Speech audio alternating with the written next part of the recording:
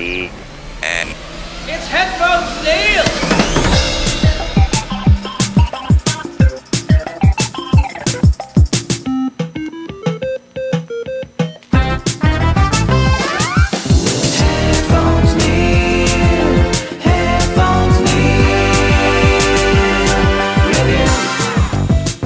What's up, guys? Welcome back to HeadphonesNeil Reviews. I'm your host, as always, HeadphonesNeil, bringing you my review of stuff that I've been watching and playing for this week. So this is going to be kind of a intermediary style set of reviews, just because I didn't play Knights of the Old Republic this week, mostly just because I was catching up and finishing the season for Fallout. But I did get a chance to do a little bit of a deep dive into Roller Coaster Tycoon for Android. So if you're already subscribed to the feed, then you would have gotten that earlier this week. And because of the audio issues I had, I thought I would do a quick summary update in this episode as well. So to start it off, I did want to get through my review of Fallout Season 1. Overall, it does live up to the hype that it was getting. So in general, I was hearing a lot of good things. If you never played the video game like me, then you don't really need to worry about it. There were a lot of times when I was actively trying to look for places where, like, okay, if I played the video game, would this make sense? Or did any part of this not make sense? And for the most part, I did not have any issues like that. Watching the whole show, just A to Z, it worked for me. You have the adventure set out by Lucy to find her father, going up to the surface, meeting people like the Ghoul, and learning about the Brotherhood and the guys in the mechs and all of that, learning a little bit more about their backstory. So, Lucy living in her sheltered lifestyle and learning about the world. The guy from the Brotherhood, Maximus, I think his name is Maximus or Maximilian, who lived his, not really shelter life, but more of a raw lifestyle on the surface with the Brotherhood, learning about the shelters and how life used to be and was for in other areas besides his own, and what the Brotherhood had been teaching him. And then you have the Ghoul in there, who was there before the apocalypse happened, which the only thing that kind of bugged me about that was I actually don't remember them really explaining how that happened, how the ghouls were created or anything like that.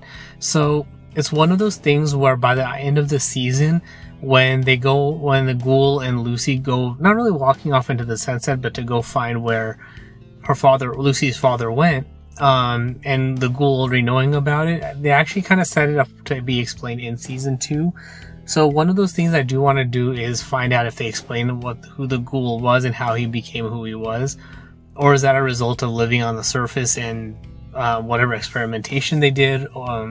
Was it a result of being in that mech armor because he was part of the Brotherhood or anything like that? So overall, they didn't really add too many questions, but they answered enough to the point where it interested me the whole time. I couldn't wait to watch each episode. They were pretty evenly paced. There were a few times here and there where they were a little bit on the slow side, but for the most part, it was pretty well paced. And when you learn that Lucy's father was behind the whole thing, rather than I think it was Moldova, the lady that the Ghoul was after. So that's actually something I wanted a little bit more about.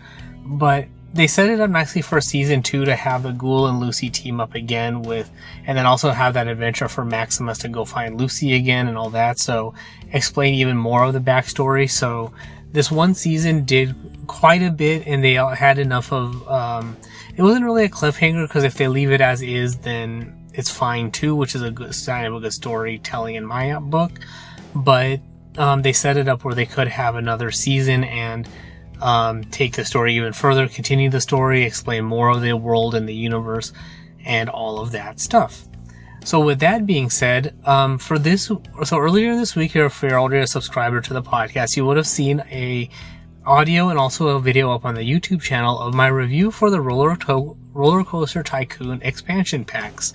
So you can install the expansion packs, via Steam, or various other places, but you can also use the 3 expansion packs on your Android device. So what you're going to do is you're going to install Roller Coaster Tycoon Classic from the Google Play Store. I assume it's the same for iOS, but this is going to be a purely Android review. So I'm going to assume that they're both the same versions and equivalent feature set. So once you buy and install Roller Coaster Tycoon Classic for Android, what you're going to go do is click on the plus sign at the bottom right of the screen, and you'll get your 3 expansion packs, Wacky Worlds, Time Twister, and the Toolkit. There's no group purchases, so you do have to buy them individually. Wacky Worlds and Time Twisters was $1.99 each, and then the Toolkit is $5.99. So I'll start with the easy one, where in the toolkit, it lets you set up your own scenario. So if you want to set up your own level to share with your friends and create your own park, you can do that. You can also build your own rides to use in the game. So let's say you want to see if a ride, the idea that you have would work, if you need to make adjustments. Do you think it's going to work, not work? Will the cars get stuck, but not have to worry about the cost of it or worry about the time it takes to do it while playing the game?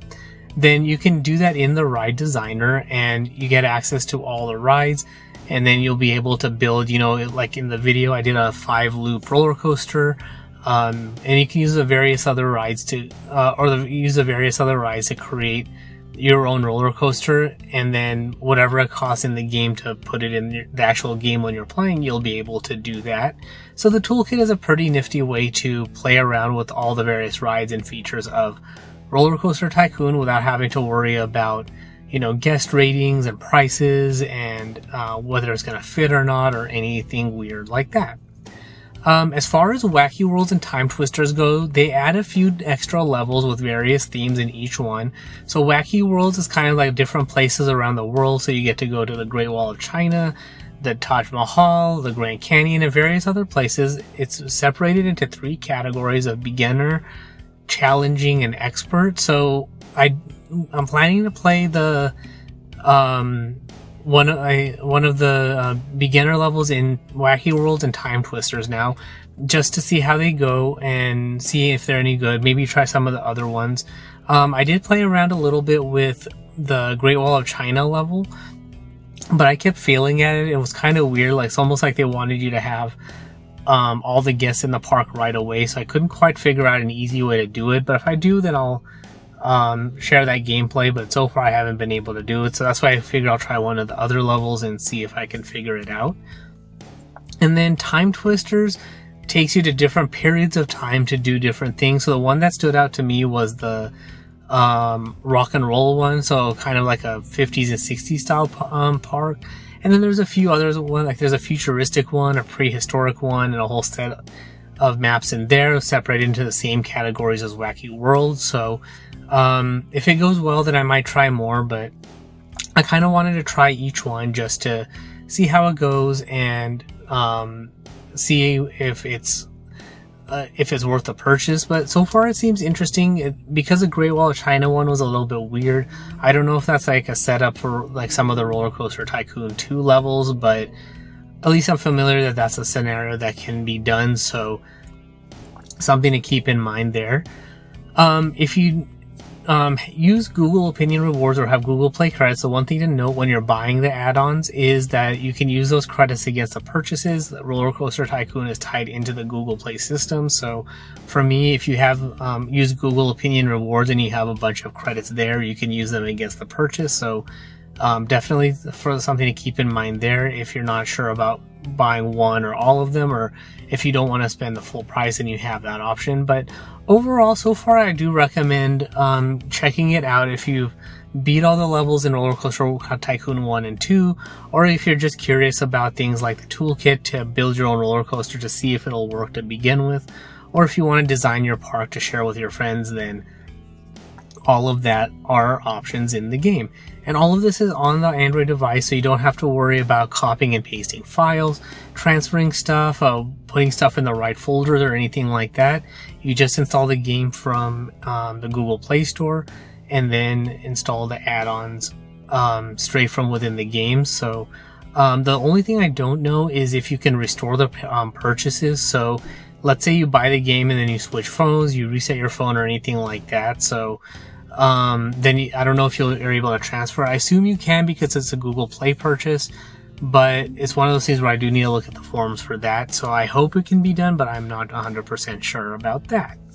So that's actually all there is for this particular review. So the only other thing I wanted to mention is that I did upload a quick short on the YouTube channel for a couple of updates I made to my Android home screen. So I think I posted one with my Knight Rider inspired theme with a visualizer that's kind of like the kit vocalizer box. So I just wanted to put it up there that it was all done in Custom Live Wallpaper Maker, something an Android app that I mentioned a few weeks ago or so.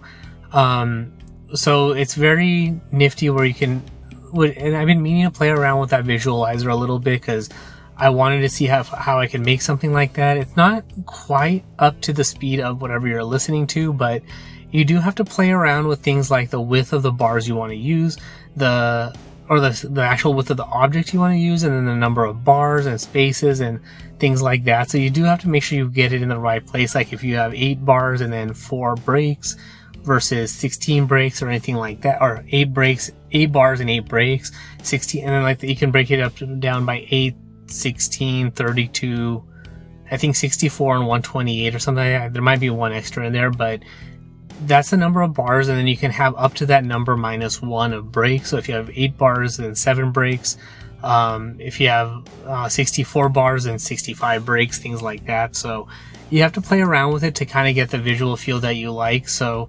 what you see in that YouTube short, which I'll have linked in the show notes, is exactly that. So something to if that's something of interest to anybody, then that's kind of a simple way to do it. Just set up a quick bar and then you have it scale out and set those bars as a visualizer that reacts based on what you're listening to. So it works out nicely with whenever you're listening to music or podcasts or anything like that. So with that being said, that's all there is for this particular episode. So if you have any questions, comments, reviews, or anything like that, you can comment on this post by visiting the social media sites I'm on. All are linked on the website at HeadphonesNeil.reviews. All videos go up on the YouTube channel at youtube.com/PatelN01. And of course, as a subscriber to the Patreon, you get early access to the show, ad-free versions of the podcast, early access to the YouTube version if you want to listen that way, and all of that good stuff. You can check that out at patreon.com/PatelN01. And of course, so this week's image and background audio were again done in ImageFX and AudioFX. I used the keywords Apocalypse, Gunslinger, and Theme Park. So that's kind of the inspiration behind the music and the picture for this particular week, in case anybody is interested about that. So with that being said, that's all there is for this particular episode. Everything is linked on the website at HeadphonesNeil.reviews. But thanks for tuning into this particular episode,